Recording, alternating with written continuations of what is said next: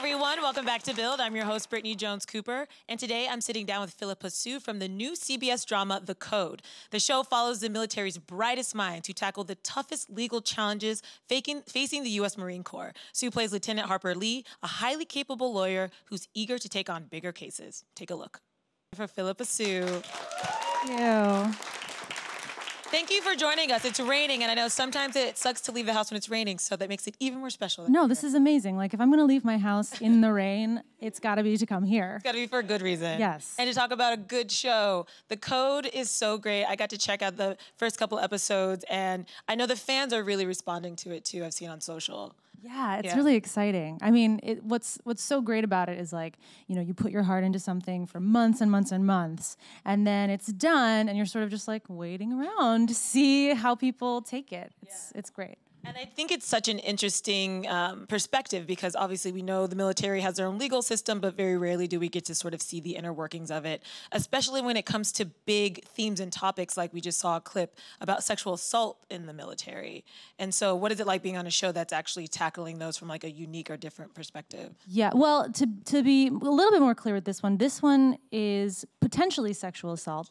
It is assault, an assault against a female Marine. And I think, you know, like you see in the clip, it's like, for Harper, it's like a no-brainer. You know, it's because she's a woman that this is happening to her. Motives aside, that is the motive. Right. And I think, you know, clearly we've come such a long way.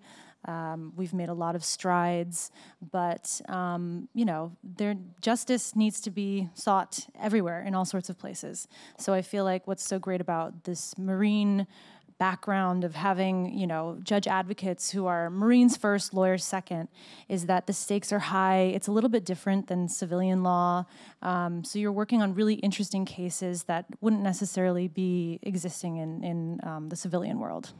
Or there's just an understanding or education that the civilian world doesn't quite have, especially, I think the first episode was about traumatic brain injuries, and there's just a certain sensitivity, I think, that it was handled with, given that it was something so prominent in the military. I mean, what I think is great is that we look at these issues not as there's a right and a wrong, there's a winner and a loser, but that there's a lot of gray area here and like a lot of really tough questions that you have to ask, whether you're on prosecution or on defense or whether you're investigating, that you have to you really have like an open mind and at the same time stick to your integrity and the morals that the Corps asks of you.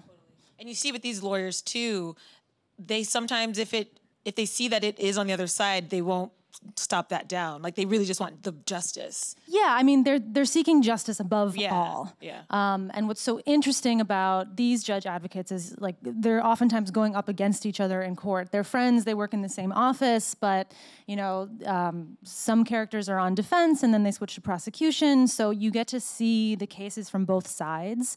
And you know, to me, a great conflict is always like, there's no winner or loser, that we sort of feel for everybody, that there's not a bad guy, that you're literally just, you're conflicted. And that's how we like learn and shape our lives and grow and become better people, is by trying to put yourself in somebody else's shoes. Absolutely. Let's talk about Lieutenant Harper Li. First of all, the name. I mean, it's not a coincidence. Yes, I think that the writers and the creators have definitely intentionally chosen her name to be Harper Li, which is great and amazing because it does give a little nod to Kill a Mockingbird and one of the greatest lawyer characters of all time, Atticus Finch. But yes, we do talk about it, we joke about it. There's some great jokes in episode 103 about her name. You know, she says that her parents, like, it never occurred to them, which is hilarious. It makes it better. It makes it even better. And she herself, like, is maybe, like, putting on a front, like, maybe we're not sure if she's actually read the book. But maybe she has, like, you know, it's fun. Right, because at that point she has to say she's read the book no matter what. Exactly. Yeah, there's no backing down from Everyone will always be like, oh, Harper Li. And she's like, yeah. But tell us about your character. What's her role in this office? Harper is new to the judge advocate office. She's been here about 9 months, I think. And at this point, you know, she's really just started working on on these cases hands-on, like getting to get up in a courtroom in front of people and do an argument in front of a judge, which, like, thinking about it, like, that's terrifying. I mean, like, I'm terrified enough as an actor to, like, have to get up somewhere and say my lines, let alone, like, argue on behalf of somebody's life or death. You know what I mean? Like, the stakes are super high. But for Harper, I think her what drives her is, like, her desire to really prove that she can do this job, especially so she comes from a family of lawyers. They have their own firm, and she graduated from Stanford undergrad, Stanford Law, had a very easy path laid out before her, and she decides to join the Marines instead of that because she wants to jump into seeking justice hands-on. She doesn't want to be in an office running around getting coffee for people. She wants to see change in the world now. How much of her backstory do you know? You obviously know that, but do you know, was there a catalyst that made her want to join the Marines, or was it just her overall sense of wanting to do good? I think, honestly, like, you know, you hear stories. I've heard stories from Marines that we've been working with, and a lot of it has been like they've seen movies or TV shows where they see Marines, and they just say to themselves, that's what I'm going to do. And you just know. One of our Marine techs, Adriana, she was telling me that she literally, like, she just knew. It wasn't like, I'm going to consider this. She was like, nope, that's my path. And I think Harper was very much the same way. How helpful are those texts on set to help you guys really understand what it takes to be a Marine So lawyer? Yeah. helpful. It's a lot of military jargon, a lot of law jargon, and at the same time, you're also, like, saying it at a really fast pace, and you just got your script, like, maybe 2 days ago. So we do the best we can, like, with the amount of time that we have, and we pull it off somehow. I don't know. What are your tricks for memorizing a script that quickly? I think like a memory is a muscle, being able to do that kind of stuff. So the more you do it, the better you get. And confidence is part of it. I feel like I used to get super nervous working on camera because I'd be like, oh, I don't want to mess up. And if I do, they're going to record it forever. And like, and I don't want to waste people's time because money is time and time is money. But yeah, after a certain point, I was like, oh, I'm just going to, like, trust that I know this. And honestly, like, when you have great actors that you're working with, like, I'm just looking up at all of my colleagues' faces and like, oh, they're so amazing. They're so incredible to work with. It makes it easier to know your lines when you have great scene partners. Yeah. And we had Luke and Anna here, and she was talking about how playing this really strong character has made her stronger in her own life. Like, she carries herself with more confidence. Have you had any sort of impact to your life after digging into Harper? Yeah, Harper is a perfectionist. Like, she really wants people to know that she's great at this job. And I think that she's also terrified of failing. So I think one thing that I see in Harper that I can sort of, like, apply to myself is, like, you don't have to be perfect. Sometimes messiness is beautiful and better than being perfect. So, and when you're messy, you learn things. When you fail, you learn things. So I think she just sort of, like, exemplifies that even more for me, that, like, it's so important. It's so important to, like, let go of something that you imagined to be right or true in your mind, and then maybe imagine that there's another side to that. So do you see her perfectionism as something that she might struggle with as the series continues? She struggles with that. I struggle with that. I also think, so Harper has a really great backstory, which is she's recently gotten engaged. Now, she met him, like, I imagine, like, in school, but he like, the character of Bard, who's her fiance, represents her old life, represents the life that she came from, the life of privilege, of wealth, of education, and of maybe, like, taking things for granted a little bit. But she loves her family, and she loves this person. And I think a huge question, an overarching question for Harper in the entire season is, does my life that I come from coincide and converge with the life that I've chosen in the Marine Corps? And do the values that I learn here, do they apply to that life? Or is this a new life? It's a hard struggle. It's a lot. It's a lot. Yeah, especially that phase in her life, it's just like, do you go forward or do you go back? Or yeah, and what you know to be true when that's like turned on its head for whatever reason, you kind of start to like question like all of it. Like, is it even worth it to try and balance both lives? Or is there something to be said where you make sure that you take care of your life, your personal life, as opposed to your career, and keep those separate? Like, can you do that? Can we balance it all? Can we do it all? We can. The answer is we can. We have to choose how. Right. Maybe not all at the same time. Sure. Yeah, just like maybe once and then Yeah. On that note, is this the first show that you're a series regular on? Yes. Yes. So what has that transition like been for you? It's been amazing because my previous experience on set has been showing up, working with people for like a day, and then you're done.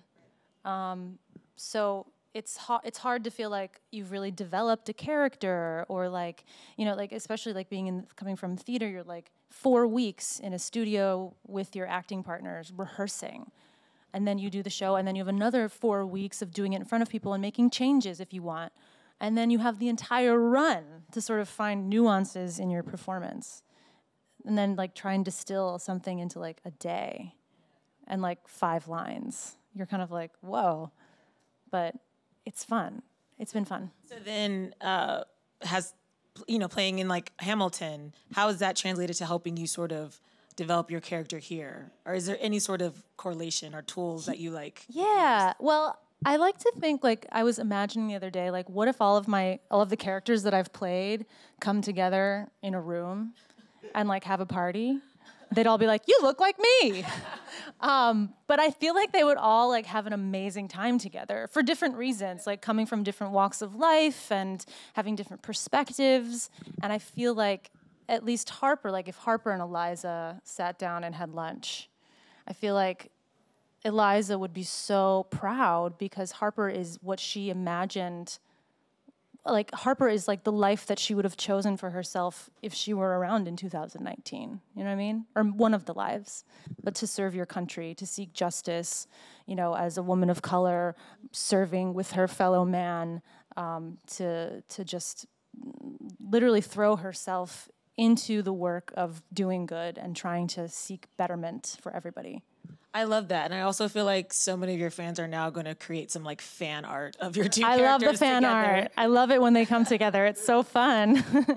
I think the coolest thing for me post Hamilton is seeing how you guys have all thrived. And the biggest addition I think that musical did was adding so many performers of color into so many important spaces. I mean, the work that you guys are all doing is phenomenal. Do you ever sit back and you see Anthony or David or Lynn and you're just like, we're doing all right. This is really great. All the time.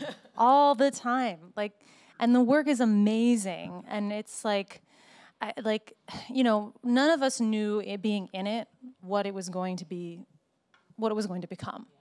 And you can't, because you want to be present. You don't want to think like, what am I going to feel about this in 10 years? I just want to be present and enjoy and like take it all in. I felt like a sponge. Like I just wanted to like absorb everything.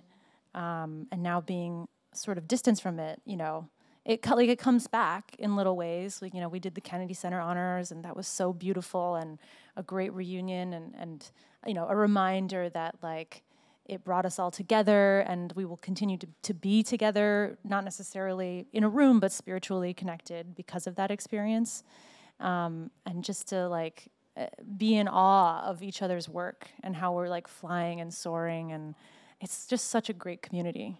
It's fun for me to watch. I can only imagine for you. It's like these are your friends and everybody's thriving. It's like, oh, I know, such a good feeling. It's crazy. I mean, I'll never forget like Anthony Ramos like coming in and impressing us all, because we were like, who's this kid? Like, who is he? And then we were like, oh, he's quite talented, And that goes for all of us too. Yeah. Being a part of something that was so big, does that change your approach of what you'll look for in future theater roles? Like, would you want to do something smaller or more off-Broadway? Or does it, since you did something that was so big and successful? Yeah, I mean, there's like every artist I think struggles with this idea, which is like, have I done my thing? Have I like done my defining thing? And then if you've had that, the flip side is this the only thing that defines me? So there's like, it's kind of like is this like a lose-lose situation here? But it's actually a win-win situation because, you know, as an artist, you want to make sure that you're always keeping yourself on your toes, that you're, you know, seeking challenges where people want to put you where they want to put you. Like, oh, you look like this character. Okay, you can be cast as that character. But you have to like really work to convince people that you can stretch yourself, because that doesn't happen unless you want it for yourself. So I feel like, you know, what I'm interested in is like rooms where I can be with people who are better than me. I want to surround myself with people who are better than me. And I want to work in incredible rooms, just telling incredible stories, no matter what medium it is, and like try and keep that as the base. Like it needs to be at least that. And like, you know, not everything's perfect, but you still have to feel like you've accomplished something at the end of the day, whether that's learning something or being so successful in like a successful hit show or a show that fails and you're like, oh, I wonder why that happened. Not because of me, you know what I mean? Like it's out of your hands sometimes, you know? I do like that focus on personal development and just looking for new challenges and things that are different. You can never really go wrong if that's where you're starting from, I think. Yeah, definitely. Yeah. And so what else do you have going on? Obviously, The Code is a hit, but are you working on any other projects? I am. I'm working on some animated films right now, which is really exciting. I'm not really allowed to disclose exactly what they are yet, but I will say they're really exciting. And in terms of like that idea of stretching yourself, I feel like I am accessing like a very different, maybe sillier side of myself. Which is nice because we have a drama here and Eliza's life was like so like just devastating and beautiful, but like, you know, it's nice to not only feel like I'm an accomplished like well-versed actor where I can do different things, but just to like give your mind and body like a break to like have something different happening where you can like really, you know, put yourself in someone else's shoes and experience like horrible, horrible trauma, and at the same time, put yourself in somebody else's shoes and experience like amazing joy. Your voice is also a tremendous instrument. Thank you. Really, and it is I mean, it's beautiful. But does that make playing a voice character, I'm trying to imagine, like, do you have like crazy control over your voice? Can you do a lot of different things with it? I can do some pretty crazy things with my voice. That I get surprised at. And at the same time, you do have to like really make sure you're paying attention to vocal health. Because when you're recording something in a studio, you're like repeating things over and over and over again. And it's like 2 hours of you just like trying to get a line or get a phrasing right on something. So it can be like very vocally taxing. But other than that, like it's super fun and I feel like I get to throw a lot of like paint colors on the wall and, you know, and we'll see what happens. But yeah. Do you have different vocal exercises then for when you do, you know, obviously a musical versus voice acting? Yeah, I mean, it depends. Like, I feel like with The Code, I was like literally in my trailer just like trying to like get my mouth around like really big, long, very articulate words. Whereas like in Hamilton, I was like trying to like make sure that I can like sing all those notes and, you know, get the range of the notes, like especially up there. Maybe on a day when I'm feeling sick, I'll warm up more. Maybe a day when I've like, you know, had my morning and I've been chatting with my friend all morning, then I'll go to set. I'm like, I don't need to warm up. I've just been like warming up by drinking coffee with my friend, you know, so it varies, yeah. I saw some behind the scenes footage of Anna playing the guitar and singing and then like a little watch party where you're singing. So it's still a part of the mix. It seems like kind of a musical crew. Oh, it is a very, I mean, like the magic of being on a set and being with people for hours and hours on end, like funny, cool, weird, interesting things happen that would never happen otherwise. Like if you were like at a 9 to 6 sort of like, okay, bye guys, see you later. Like we're here for like 2 hours. Like who's got a guitar? Who can sing? Who's got a funny joke? Who's got a dance? You know, it's like, it's so great because we keep each other's energy up. But Anna Wood, I love her. She has such a special place in my heart because she is a musical theater nerd. She loves musical theater. She loves musicals. And like when we met, it was like fireworks. We were like, you're really fun. She's like, I know, you're really fun too. Let's do something fun together. yeah, and like that's just our relationship. I love that when you meet a friend as an adult and you're like, oh wait, I like you. You like me too. Let's be Yeah, friends. no, yeah, like it It's feels that like we met simple. on the playground and we're like, okay, do you want to play something? We're like, okay, great, sounds good. Yeah. I love that. I know our audience has a couple of questions before we get Yeah. out of here. We have two right there. You kind of already answered this, but do you think as an actress of color, your opportunities have gotten better since you started? And I also wonder if there's a musical role that you're dying to play that you haven't done before. Thank you for that question. I feel like definitely my perspective on being an actor of color has changed since I first got to New York, since I first got into the business. I feel like, you know, I came to New York as a student and I studied acting, and you're asked to play roles and people and ages and races that you wouldn't necessarily be cast in the outside world.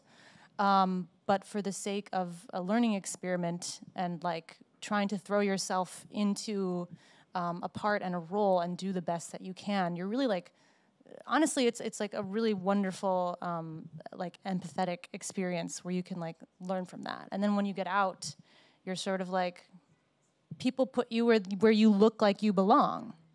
Whether that's because of the way you talk, or how high your voice is, or how low your voice is, or how tall you are, how short you are, your weight, what the color of your skin is, you know what I mean? Like, all of these things go into it because at the end of the day, we are telling stories. So, like, sometimes that matters in storytelling. Telling a story of, you know, a Chinese family in the 1950s is very different than telling a story of a Chinese family in 2019. You know, but for different reasons. So like, I feel like I've become more aware, especially in the past couple of years, because we ultimately are all trying to understand each other better. Like, I think that's like, we need that. We need theater, we need art. We need to see ourselves in the art that we make. We need to make efforts to think outside the box and go beyond business models of what works. Because when you do that, you're not making art, you're making business. So like, what's, you know, at least for me, that's not the kind of stuff that I want to see. I want to see things that ask questions, that show me things that I wouldn't see on my own. And the beauty of film and television and of theater, of the audience, of you guys, is that you're inherently a part of that. Like, we need you to make it work. Like, it's magic. Like, art is magic. It doesn't work without the audience. So your second question is a role that I'd like to play. A musical role? Oh gosh, I think Dot in Sunday in the Park with George. That would be great. And, I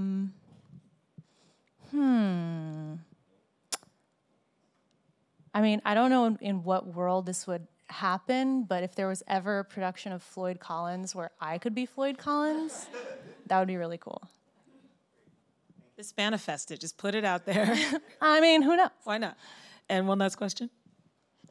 Hello. Hi. Are there any bodies of work that inspired you to get into this industry? Ooh.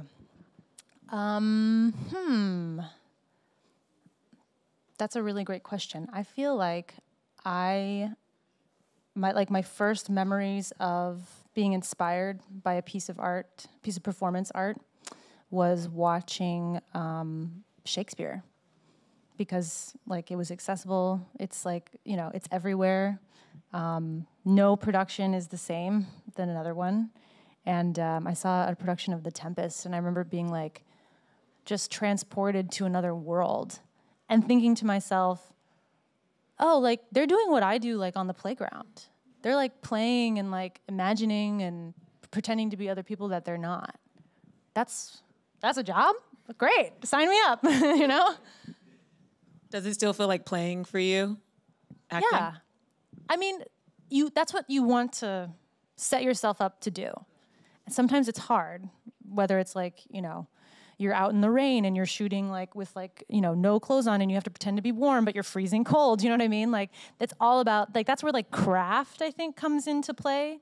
And then like the art is that magic that I think I talk about with like your audience, with your scene partner, something that is created because you're with people and like without each other, it wouldn't exist, you know?